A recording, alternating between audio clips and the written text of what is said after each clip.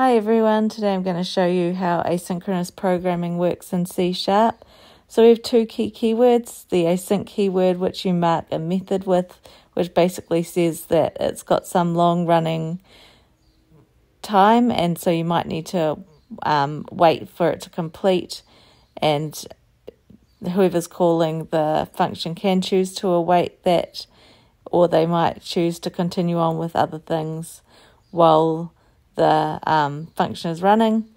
So what I'm doing here is I'm just awaiting a task.delay of 5,000 seconds to simulate a long running task, and I've got a console write line that will happen before that and a console write line that will happen after that. So basically if I were to call this asynchronous function, I would see starting task, a delay of 5 seconds, and then completing task.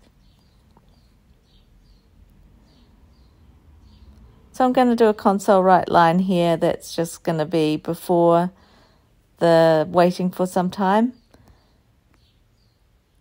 And I'm going to show you what it's like if you were choosing to await the function versus not awaiting.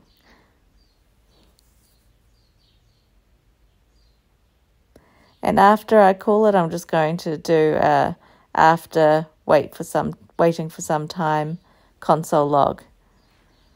Just using the console logs because it shows quite clearly the order that things are happening in for people.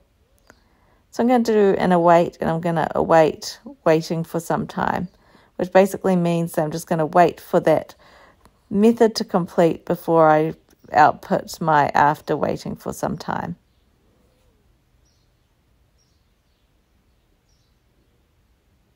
So if I go ahead and run that, you should see before waiting for some time, starting task, a delay of 5 seconds, completing task, and then it should say after waiting for some time. But you can actually also just hold the value of the task and await it later.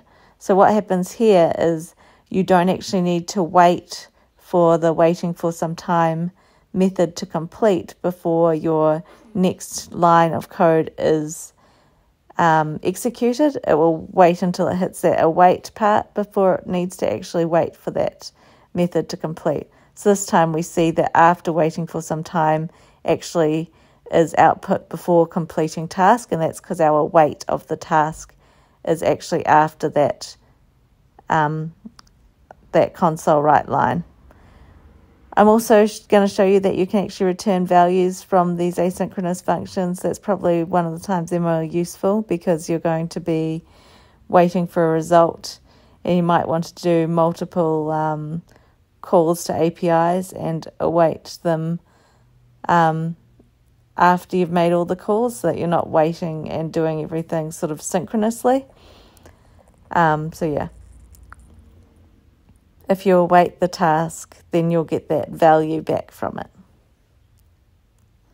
So you can see I've got before waiting for some task, starting task, after waiting for some task, completing task, and then the value that was returned by my method, which was 10. I could also choose to just await waiting for some time before my after waiting for some time console write line, and that would be more synchronous because I'm not leaving my await till later on, and I'm sort of blocking the code execution. So you can see before waiting for some time, then I start my task. It'll then output completing task because I'm awaiting it, then 10 because I've awaited it, and then after waiting for some time. So I hope you've enjoyed this tutorial today. If you have, please like and subscribe for more content.